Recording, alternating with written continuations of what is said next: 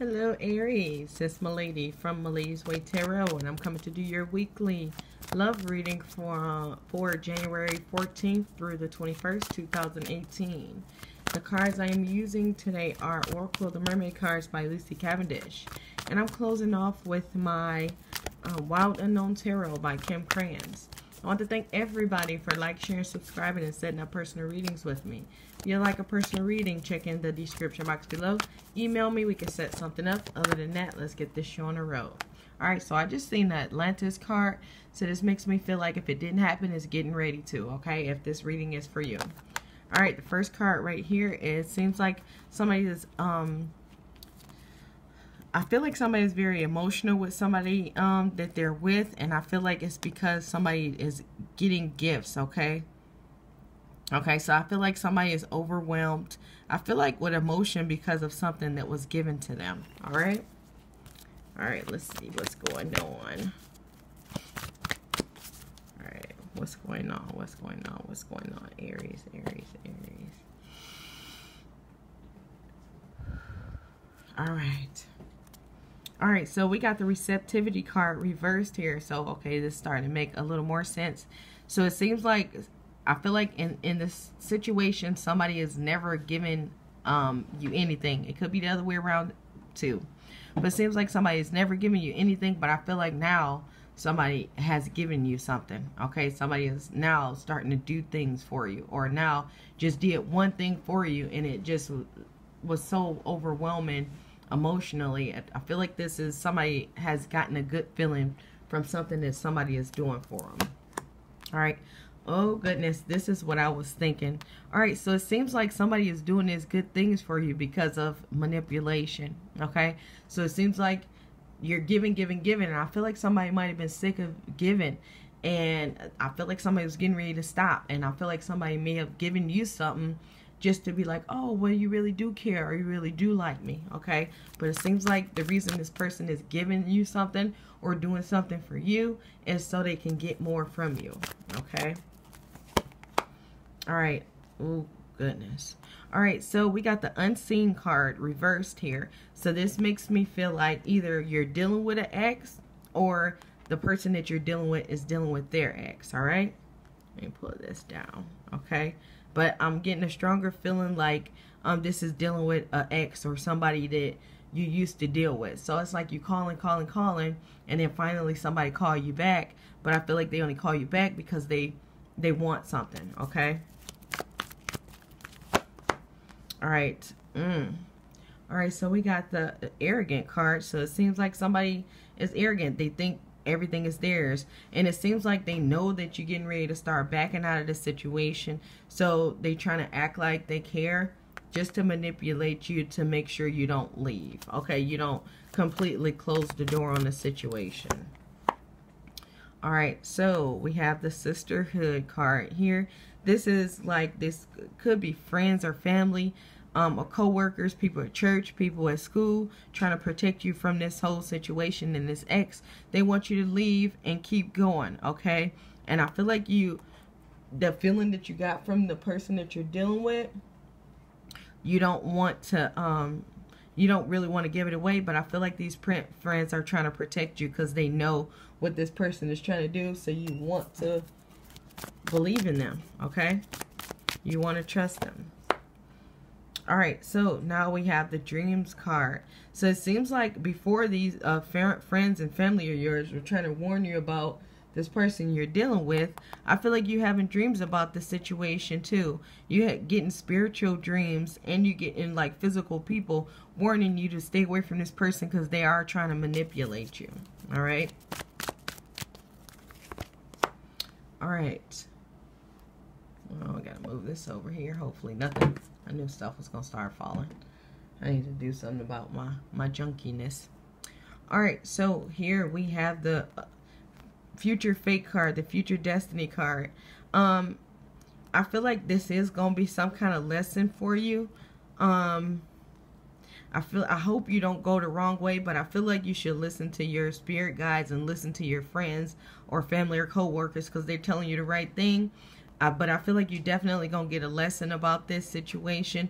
about this person, okay? Because right now is like you're not seeing this person as a manipulator. You were thinking that they were using you, but I feel like it's just showing you a different part of this person. But let me get one card for this prophecy card. Give me one card, please, for the Aries. All right.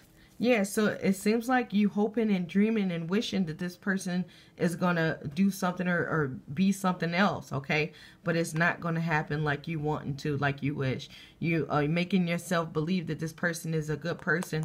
In reality, this person is not. And I feel like all these secrets are getting ready to come out, okay? So it's going to come out if you do these things for this person or if you don't do them. I feel like it's going to come out. But I feel like it's only going to come out after you do it for them, okay? But I feel like the main part, some hurt is going to come out if you just go ahead and play along. But if you don't play along, I feel like you're still going to be hurt, but at least you didn't lose anything materialistically or any kind of time from it, all right?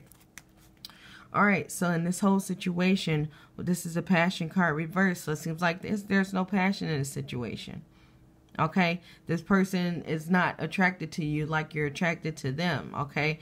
But I feel like this person may act like they're attracted because they want something. And I keep hearing money, money, money. And I'm feeling like it could be a Capricorn, Taurus, Virgo, but it could be anybody. But that's just the strongest energy and what I'm hearing right now from this situation.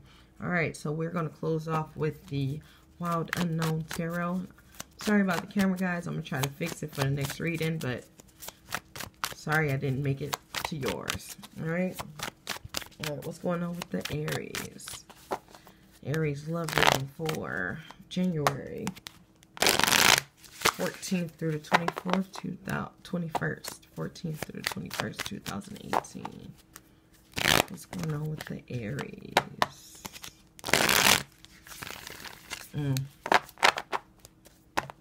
Aries, Aries, Aries. What's going on? What's going on? What's going on? We're just going to get that out the way. All right, first card here is the Nine of Swords. So that is this card. You know, somebody can't sleep. Somebody's, when they do sleep, having bad dreams.